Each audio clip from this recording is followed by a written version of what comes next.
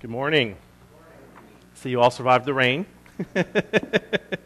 It's ironic that this morning I'm talking about water, but in a different way than they're talking about water, how it showed up. But that's okay. It'll still work. So glad to see you all here this morning. And just happy to have a great day that, it's a good week when we have life-giving water. Isn't that true? So a bottle of water. How much would you pay for a bottle of water? Right? You could probably go down to the store. I probably got this in like a 12-pack for maybe $4, right? So, not very much. But what if I changed the conditions on you a little bit? What if I said, how much would you be willing to pay for this bottle of water after you've been out working all day in the sun and you haven't had a drink all day? How much are you willing to pay for me for this bottle of water now? Probably a little more than the 50 cents you paid earlier. Maybe you're willing to pay $3 or $4. Maybe I could get $5 out of you for this bottle of water. If you need a bottle of water after you're done working, come talk to me. Now, what if I change the conditions on you again? What if I was trying to sell you this bottle of water because you're dehydrated? And not only dehydrated, but your body's starting to shut down. You've been out in the sun all day, all week. You've had no water. Things are drying up. Your skin is becoming dry. You're getting headaches. Your internal organs are starting to scream at you a little bit. How much is a bottle of water worth when it's about life? Right? Probably a little more than $5. So that's a situation we're going to talk about today in Psalm 63. So if you open your Bibles to Psalm 63, this is the image that David starts with in his psalm. He starts with an image of being stuck in the wilderness. He's stuck in the desert, and he begins to question, what is it worth? What is a little bit of water worth? So Psalm 63, verses 1 to 5. I'm also going to read the title. Actually, it's important, and I'll get to that in a minute. A Psalm of David when he was in the desert of Judah. O God, you are my God. Earnestly I seek you. My soul thirsts for you. My body longs for you in a dry and weary land where there is no water. I have seen you in the sanctuary and beheld your power and your glory, because your love is better than life. My lips will glorify you. I will praise you as long as I live, and in your name I will lift up my hands. My soul will be satisfied as with the richest of foods. With singing lips, my mouth will praise you. David starts this psalm with a contemplation. All right, he is, as the title of the psalm puts it, situated David in the desert wilderness of Judah. There's a couple of times that this could be true. It could be early in his career when he's being chased by Saul, and he is kind of running through the wilderness chasing Saul. I think a better situation is later in his life when his son Absalom is chasing him. In part because later he ends up talking about the king, but he also talks about knowing the Lord in the sanctuary here in verse 4. So I think this scenario actually sets up a little bit better the kinds of things that are happening in the psalm. David is fleeing from his son, and he's in the Judean wilderness.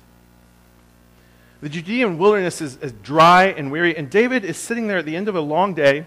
Probably he's run from his son during the day, possibly, and he's beginning to realize it's hot out here. And you would get that when you're in the desert. It's hot out here. It's hot out here, and there's no water. My lips are becoming dry and cracked. I'm beginning to feel the need for water. I'm beginning to feel the need that the dry and dusty landscape that I'm in is not satisfying. I don't want this anymore. And so, obviously, he's using this as a metaphor, so I'll make the metaphor explicit. In the one sense, he's talking about being stuck in a desert land. It's very fitting for his situation. But he begins to think about being stuck in a desert land apart from God. Right? Lord, I have not seen you for a while. That's the metaphor this morning. Lord, I have not seen you for a while. I am getting dry. I am dehydrated. Now, more than water, his soul is tired. In his relationship with God, he's becoming tired, thirsty, and alone. And he says explicitly there at the end of verse 1, in a dry and weary land where there is no water. You know, think about that. That's the image he's trying to make you think about his relationship with God. And sometimes our relationship with God. This is a very personal psalm in that, have you ever been through a time where it's felt like you're stuck in a dry and weary land where there is no water? What's that bottle of water worth at that point in your life? How do you get that bottle of water? Now, I was thinking this week, I looked up some effects of dehydration. Effects of dehydration on the body. So on the body. It begins, you start getting thirsty, but really some of the early signs are headaches and fatigue. And then it kind of escalates. So some of the extreme ones that I found, you get extreme thirst, irritable, confusion, start having sunken eyes, dry skin as the water is taken out, low blood pressure, start getting a rapid heartbeat, rapid breathing. When you cry, you have no tears. As the water begins to kind of leave your system, you begin to have fevers. And at kind of the extreme ends, you start becoming delirious and in some cases unconscious. That's the physical effects of dehydration on a body. Now I want us to think for a second about the spiritual effects of dehydration, of spiritual dehydration. What happens to our souls when we stop seeing the Lord for long periods of time, when we stop seeking Him? It's very similar. I wanted to kind of parallel these symptoms, but we begin to have an extreme thirst. Lord, where are you? Lord, where are you? Extreme thirst for the Lord. We become irritable. Have you ever known someone who... I become irritable. When I've not been with the Lord, you become irritable. You get confused. Confused about what you're doing, confused about where the Lord's at in your life. Instead of sunken eyes, downcast eyes. Things are only ever bad. Thin-skinned. You can't take any criticism anymore. That's one of the early signs, actually, is you stop being able to take slight criticism. You become thin-skinned and retaliate.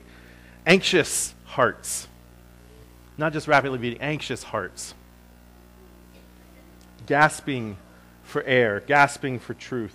We have too many fears. We have too many tears sometimes.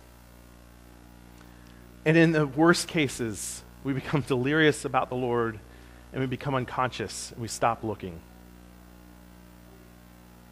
How much would you be willing to pay for a bottle of water, of life-giving water under those conditions? How much would a bottle of water cost? I wish I could bottle up soul water. Right? Don't you wish you had access to soul water that you could bottle up and you could just take and sell to someone who is soul weary? Because we all know soul weary people. We all know people who have hit that moment in their life when they need that bottle of water. Everyone gets thirsty for the Lord. Everyone gets that kind of soul weariness. But what do they fill their lives with at that point? What do they fill their lives with? So David gives us a really good example of what we should fill our lives with. We often fill our lives with many other things, and we've talked about those previously. I'm not going to rehash that. But David gives us a list of some things. Lord, I'm soul weary. What do I do? How do I help that? So look at verses 2 through 5. I'm going to read these again to give us a clue of what David says. I have seen you in the sanctuary and beheld your power and your glory. Because your love is better than life, my lips will glorify you. I will praise you as long as I live, and in your name I will lift up my hands. My soul will be satisfied as with the richest of foods. With singing lips my mouth will praise you. You know, David does a couple of things here. he gives us three things, actually, that he turns to when he becomes soul weary, when he is soul tired, and he needs some refreshing water, when he needs some presence of the Lord. And I've talked about some of these things before, so I hope some of this is not new to you. But the thing that David actually does is he reflects on times when he has seen the Lord. That's the first thing he does. He reflects on his time that he has seen the Lord. Lord, I am tired and dry and weary, but I've seen you before. And he begins to think about these times. So he says in verse 2, I have seen you in the sanctuary. I've seen you in the sanctuary.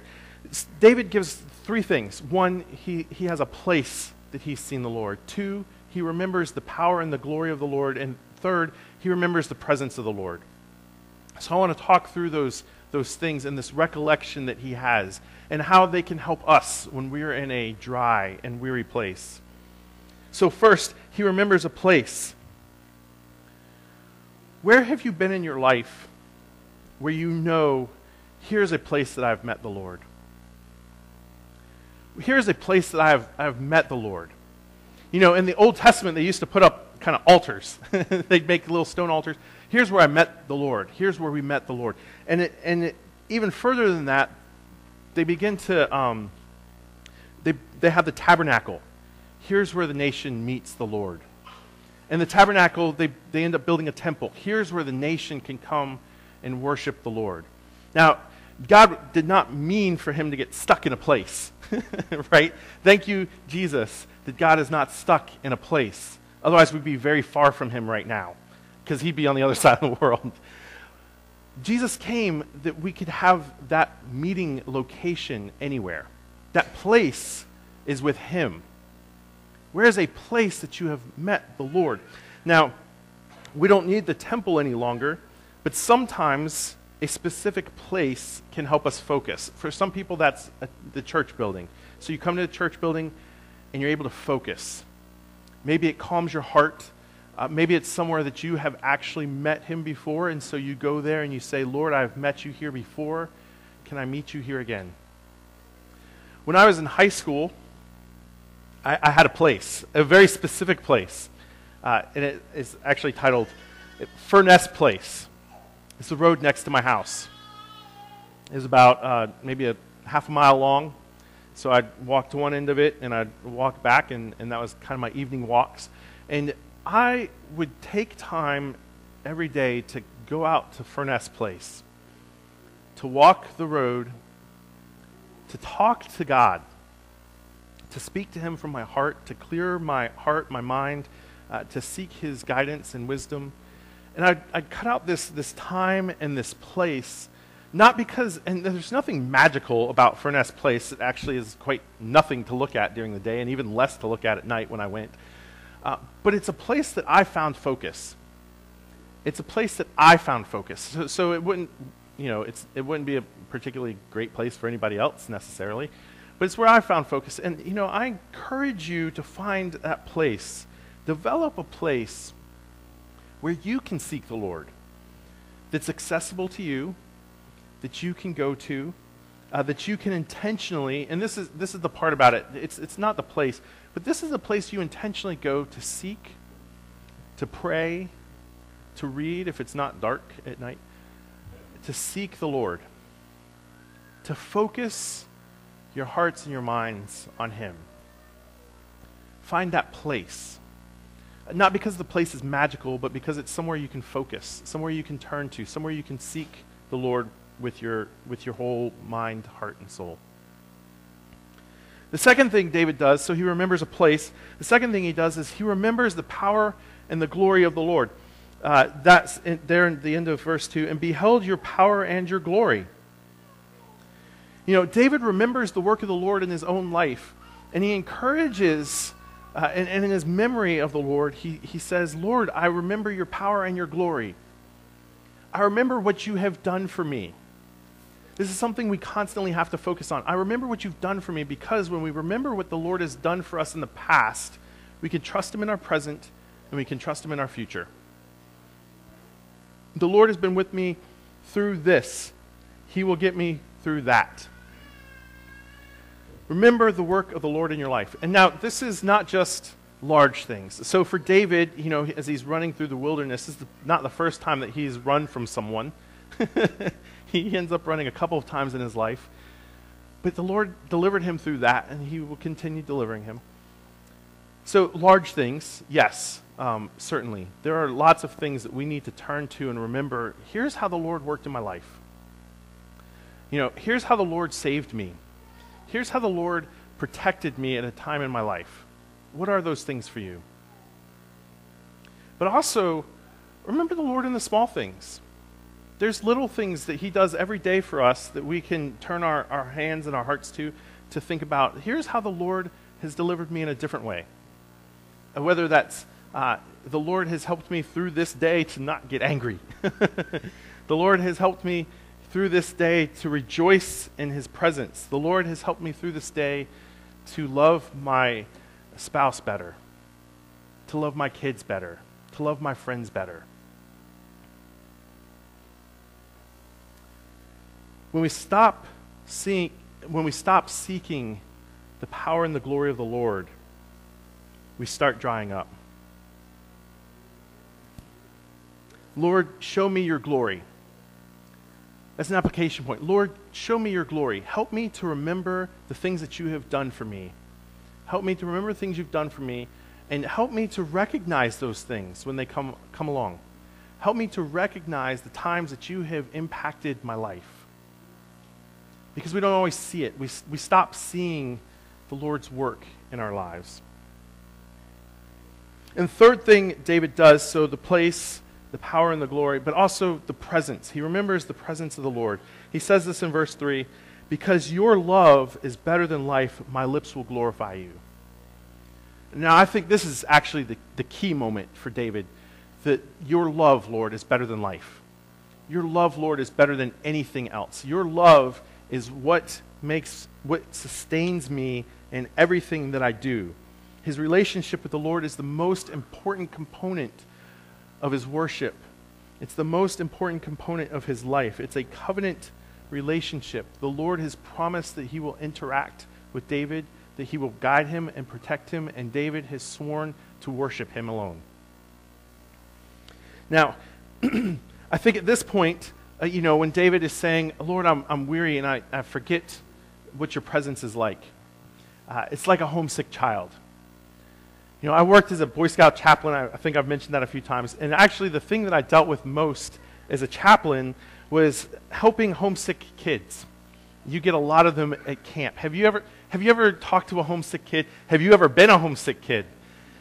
Right? That first week that you're dropped into camp without mom and dad, that first week that you're all by yourself, do you remember what that's like? It's terrible. It's terrible. Why is it terrible? Because you are keenly aware that there is not a parent near you at that moment in your life. You are keenly aware that you are all alone. Well, you're surrounded by lots of other people, but they're not your parents, right? They're not someone that you trust. And here's the thing about homesickness. It really happens because that child loves their parents so much. That child loves their family so much that it hurts deep in their souls when they are taken away from them. That's the kind of loneliness that David is talking about with the Lord. He's saying, Lord, it hurts when your presence is not near me, like a homesick child. Because I've known your presence, and when it is taken away, it is terrible. It is terrible. You can't talk a homesick child out of being homesick, by the way. You can distract them for a little bit, but you can't do much else with them. You can distract them for a handful of days. I learned that if you could get them through Wednesday, they were usually good through Friday. But even that was tricky for some of them. But that's it, right? We are homesick children for the Lord sometimes. We don't lose that. When you know the presence of the Lord, you seek his presence even more. And it hurts when you think he's gone. Now, David is saying, Lord, I want your presence. He needs the Lord's presence. We need the Lord's presence. We are built to be in a relationship with God. That's what he designed for us. He wants us to have that presence, that relationship. You know, it's like the woman at the well in John 4. As Jesus is traveling through Samaria, and he stops at a well, and he's tired from his journey, and he asks for water, and she says, Lord, why are you asking me for water? Why can't you draw it yourself? And he replies, if you'd known who you asked, I would have given you living water. I would have given you living water, welling up to eternal life. You know, that's the kind of water we're talking about. The presence of the Lord is that living water that we all need. Now, as David prays these things, as he remembers these things, the places that he's been with the Lord, the power and glory that he's seen of the Lord, the presence of the Lord. In verse 5, he says, my soul will be satisfied, as with the richest of foods. With singing lips, my mouth will praise you. By recalling these things, he actually finds living water. He finds some of that living water. And he finds it for the present. But then he finds it for the future as well. So if you look with me at verses 6 through 11. On my bed I remember you. I think of you through the watches of the night, because you are my help. I sing in the shadow of your wings. My soul clings to you. Your right hand upholds me. They who seek my life will be destroyed. They will go down to the depths of the earth. They will be given over to the sword and become food for jackals. But the king will rejoice in God. All who swear by God's name will praise him, while the mouths of liars will be silenced. You'll notice again that David talks about a time where he was reflecting. So verse 6, on my bed I remember you. You know, as he's thinking at night. Have you ever thought at night? It's a terrible thought. It's a terrible thing. To be thinking at night. It means he's probably unsettled. He's unsettled in his sleep. He's thinking about tomorrow. The watches of the night's coming through. And he knows that it's a difficult day ahead. Now, one thing that we can do, and what David does here, is I think of you through the watches of the night. We can turn our restless sleep sometimes into moments of praise and fellowship with the Lord. Tim Keller wrote in his reflections on the psalm here, training our hearts to spend our sleepless nights in praise and fellowship with God will redeem our frustration, turning it into a cherished intimacy with our Savior. That is, sometimes we have those nights that we need to seek, that we are anxious, we're being kept up. We're like David, worrying about tomorrow. And we can turn that worry and frustration and being awake at night into a reflection on the Lord, into a time of praise and fellowship with the Lord. Now, that doesn't necessarily mean that you go back to sleep. Right? It doesn't mean you'll necessarily go back to sleep, but it means that you can take that time to spend with the Lord a little bit, to get a little bit of that living water that gets you through tomorrow. Now, he closes with images of trust. Images of trust. So he says, I sing from the shadow of your wings. My soul clings to you. Your right hand upholds me. So after David is able to think about things that he has done to seek the Lord, he knows the next step is the Lord will guide him and protect him. The Lord will deliver him. The Lord is close. We need only to call out for him. Now, I want to talk just for a moment about one of these images. I mean, these are all good images, and you could spend a lot of time on them. But my soul clings to you. I was thinking about this week. My soul clings to you. What is something that you have clung on to? All right, maybe you're like me. This was very convicting this week. I cling on to my phone, right? To my phone. It has texts. It has phone calls. It has updates. And I love just looking at it and seeing what's there. Right? How many of you have ever done, man, this is great. And you just sit there and you kind of look at your phone and you stare at your phone and you swipe on your phone, and it's never very far from you. Phones are not very far from us anymore at all. It's because we cling to them. We cling to them. And David is saying, Lord, I cling to you. So maybe this week, not to convict you about your phone use, but maybe this week you cling to the Lord like you cling to your phone, right?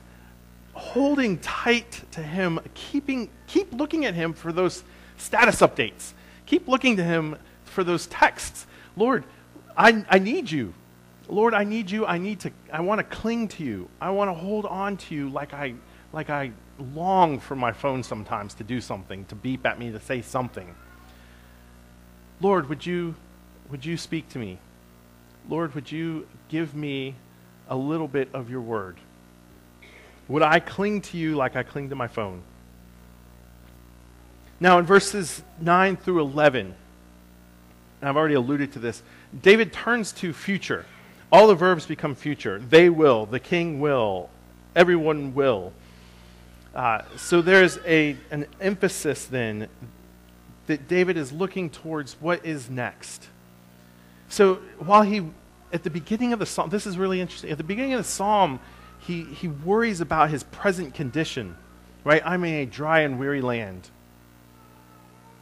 And he wants to get out of that. So he begins to turn to his past. He says, Lord, where have you met me before? What have I done before to get out of this dry and weary land? And he finds the Lord in the midst of that. Lord, I'm in a dry and weary land. I have met you before.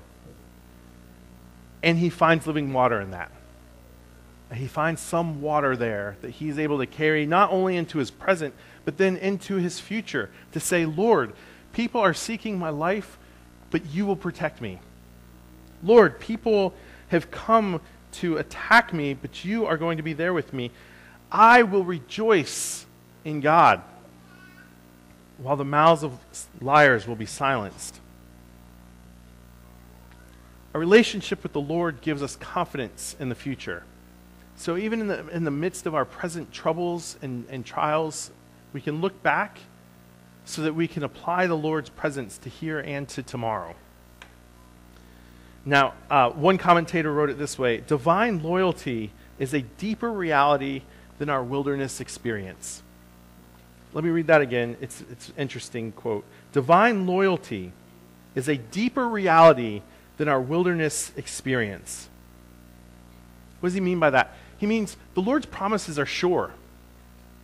The Lord's promises are sure. Sometimes we do not understand the difficulties we are going through. But God's loyalty to us, God's promises to us are true and sure, and he will carry us through. A little bit of soul water. Bottle of water. What is a time in your life that you know you are in the presence of the Lord? David draws on that time when he saw the Lord in the sanctuary. He remembers the place, he remembers the power, he remembers the presence of the Lord. And he utilizes that moment to draw on the living water that the Lord has, that the Lord freely gives to us. He caught a little bit of that water, and it was all that he needed. That moment, that memory, is all that he needed to get him through. Psalm 63 is a work of encouragement to us today.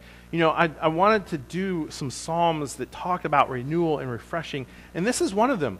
It draws on the fact that the Lord has met us. And even in the midst of our trials and our tribulations, the Lord will continue to be with us. We continue to have future hope. Everyone gets thirsty. Everyone gets tired. Everyone needs a little bit of water. It may not change our circumstances, but when we reflect on the ways the Lord has met us, it can remind us of his character, and it can remind us of his promises to us. His divine loyalty brings us confidence when we are facing our present and our future troubles. Lord, would you give me a drop of your living water that I may know you and never thirst again? Maybe this morning you have never had a moment where you've known the presence of the Lord. Today could be your day. Maybe you are going through a dry and weary time, and you need to remember the presence of the Lord. Today is surely the day it's wet outside. This is a promise to us. Lord, would you show us your presence so that we would have some of your living water? We need it today, and we will need it tomorrow. Let's pray. Lord, we've been through dry and weary times when there is no water. We've been thirsty. God, I pray this morning if there's anyone who needs you, who needs your presence, Lord, that you would help them to seek you. Lord, would they ask you for the living water that you give freely? And Lord, if there are some here who are going through dry times, Lord, where they just feel like nothing is happening for them, they don't know you like they used to know you. They're tired, God, and they just don't know what to do. Lord, would you give them a glimpse of your presence? Would you remind them of times and places that they've seen you before? Would you remind them of your power and your glory that you have worked in their lives before? Would you remind them that your presence is never far away? Lord, in these times, would we continue to trust in you with our hearts? Lord, would we drink deeply from the well of living water that you provide for us? In Jesus' name, amen.